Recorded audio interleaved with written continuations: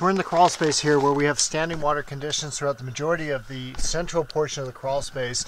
They're above and below the vapor barrier. So you can see it here above the vapor barrier. You see an air puddle of it. It's here. I don't know if that's showing it very well with this video. If I lift up the vapor barrier, let's see if I can do this. Yeah, you'll notice we have an old vapor barrier, and then there's standing water underneath. Only having one vapor barrier is advised because when water intrusion gets in, it actually gets trapped between the vapor barrier layers, which makes it take a lot longer to evaporate. Can lead to stagnant water conditions within. So portions of the crawl space I can't get to due to standing water conditions. So I'm going to recommend that you have this further evaluated, drained properly by a qualified contractor, installing only one vapor barrier in the crawl space, and then have it further inspected. I don't see any major issues while I'm down here looking around, but there, like this post for instance here, it looks like it's in water, so you might have some rot at the base of that post.